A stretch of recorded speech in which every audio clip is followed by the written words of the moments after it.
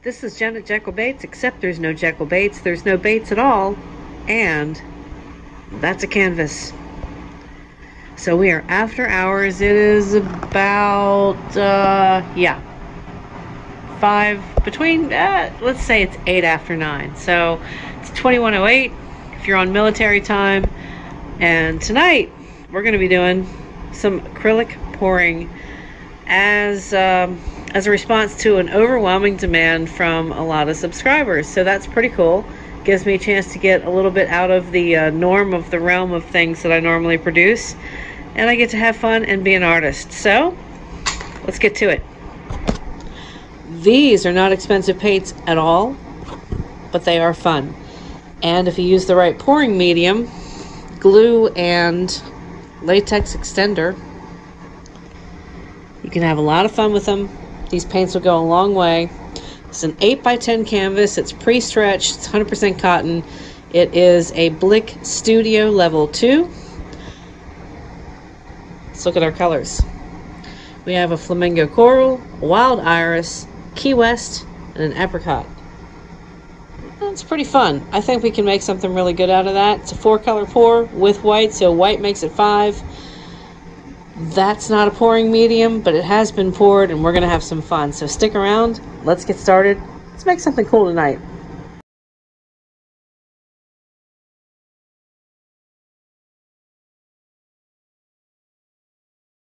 These got stirred up for about 20 minutes, and I'm going to show them to you without any of the XIM extender, because I know you guys like to see this stuff as well. So if you're looking at consistency, it's a little thick, but even without anything except for the glue and the paint, you're still getting ribbons. It's a little bit thick, so we are going to go ahead and add this extender in there, and then we're ready to start pouring. I've pretty much got all these colors mixed up right now. We'll go back to the purple with you guys, this wild iris.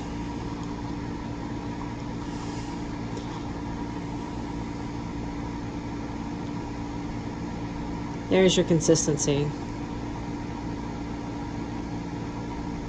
Nice ribbon, little mound on a mound.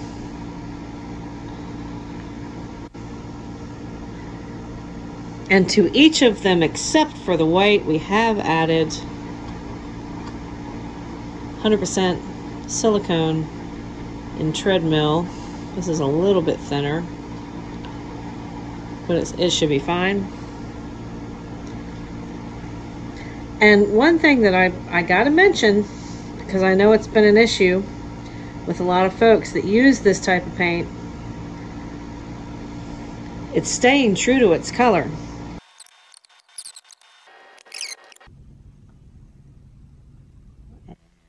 Ready, set. I'm just gonna get happy. And, cheers.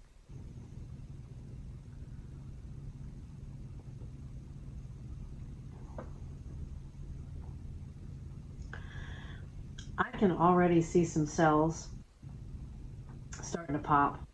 And if this looks anything like the little sneak peeks that I'm getting along the edges here, this is going to be really cool.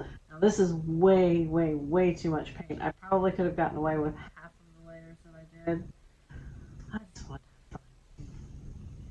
Plus Apple Barrel, the paints, the little bottles that I had, it's 50 cents. 50 cents a bottle. You just can't go wrong with that. And I think per capita, per ounce, the XIM is probably about 1/3 of the cost of Floetrol. Glue as well. Glue is much less expensive. So we are pretty much at the stage where this needs to just come off and be happy. I know my table's level. Let's see what we make tonight. Wow, that's a lot of paint, folks. That's really cool, though. If you guys can see any of that.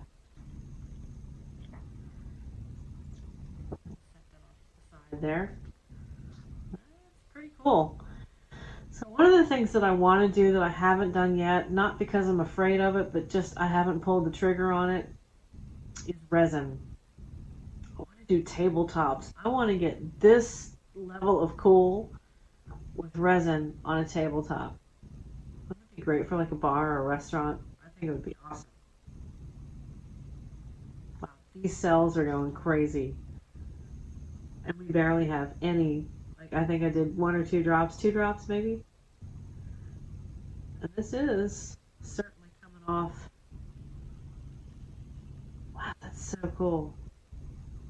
Do you guys want to see this as it is before I tilt it or do anything with it? Let me show this to you. I love it.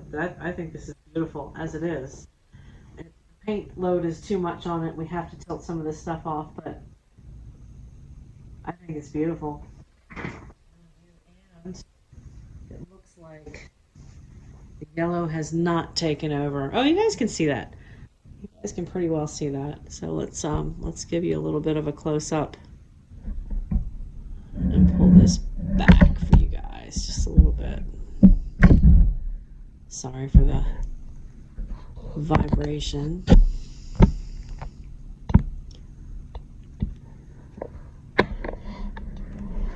So I really like what's happening here with the blues and the purples. This whole thing is just really starting to come together. This is neat. All right, we're going to tilt this because that needs to happen. There's some edging that I'm not real fond of. I'm not sure about this part right here, so we're going to try and slide that off. Slide that stuff off. And then we'll torch it. Let me bring you back down.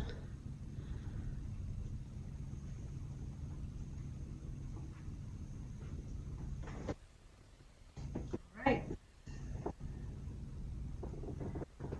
see how this turns out. I'm just going to move some stuff around. I definitely have enough for another canvas, which makes me very happy. Yeah, there's a whole bunch of paint load on this. Let's do it this way.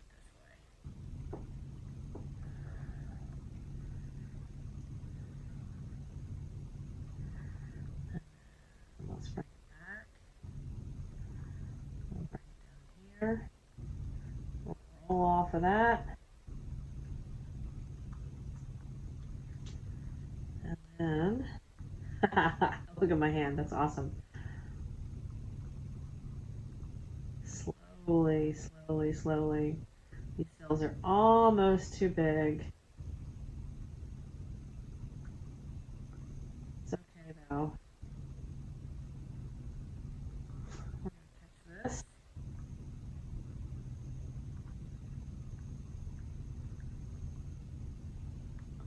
Got my cup hands out.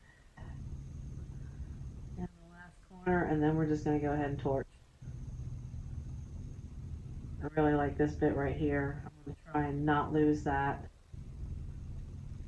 But I like what's popping up on the other side, which is what I liked in the first place when I saw it. Okay. I think we're okay with that.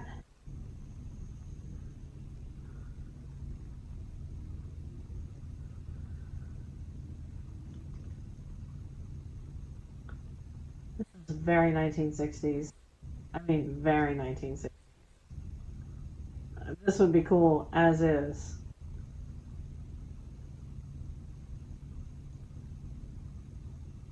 I like it. That's kind of neat too.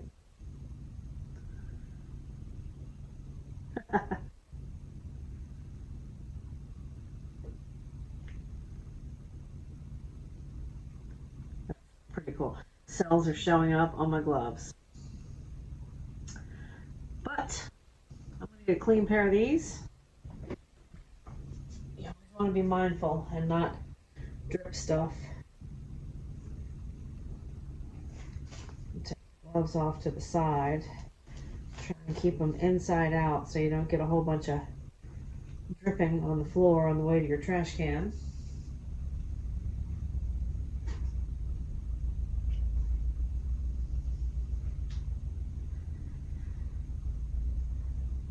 Now the next thing I want to do, just in a couple of spots here, because I really like this and I know it's going to continue to grow. So I don't necessarily want to do a whole bunch to that, but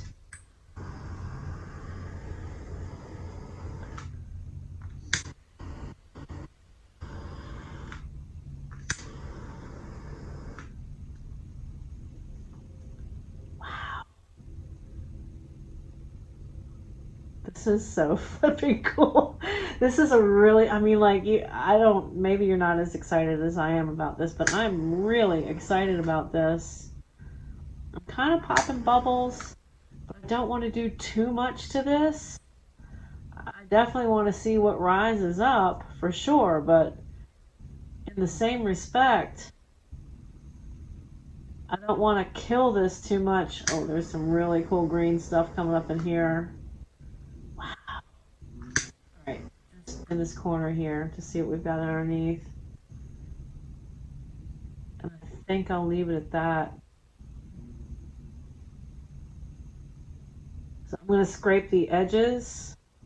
I'll show you what this looks like. I'm going to leave this alone in here because I really like this. I like that a lot.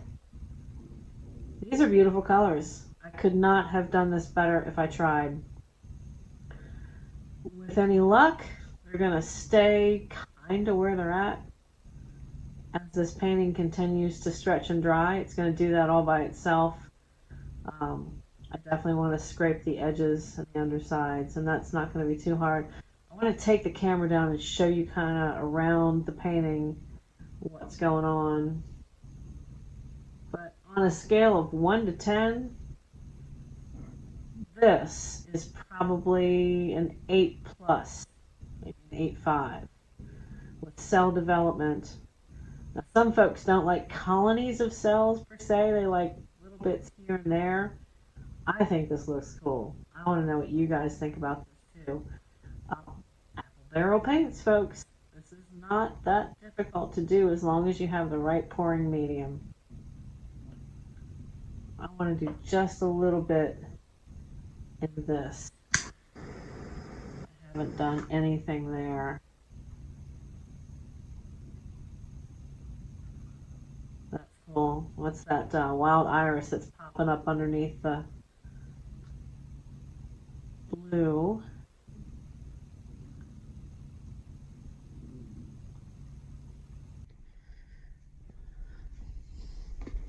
So first of all, and I know a lot of people don't have this consistency and this with their apple barrel paints or their folk art. I don't use folk art. I use apple barrel just because it's so cheap. It's so inexpensive. But look at how well these colors have held up. True to what they looked like when we started out. So kudos to, and this is nothing but good pouring medium. That's all that is, folks.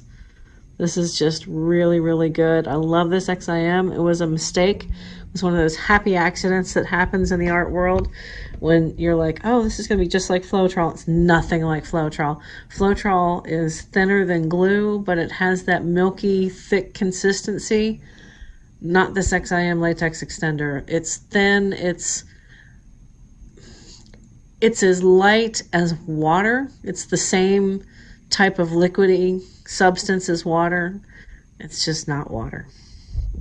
So let me show you what's up with this cell formation.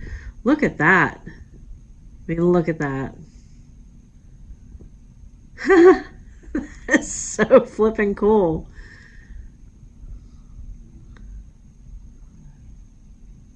I'm just not going to touch anything else on this painting.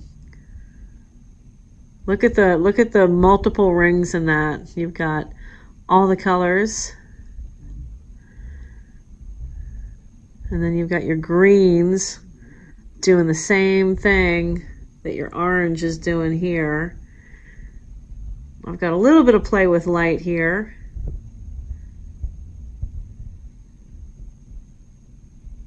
And I've got an overhead light that's a bit annoying. I will get better studio lights for this because you guys just keep asking me to do it.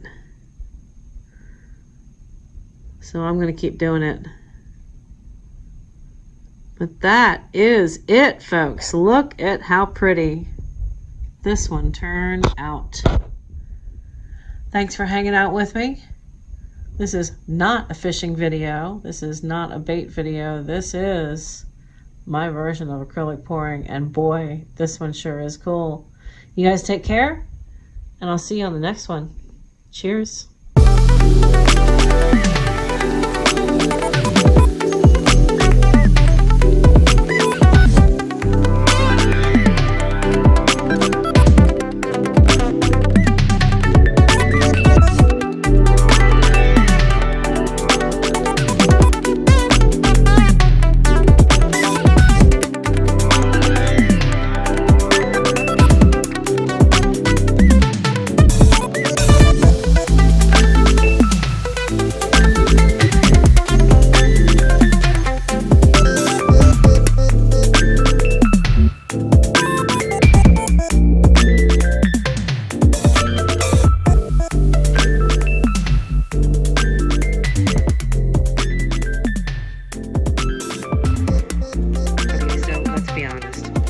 I hear the words flip cup in a pour, I'm kind of thinking of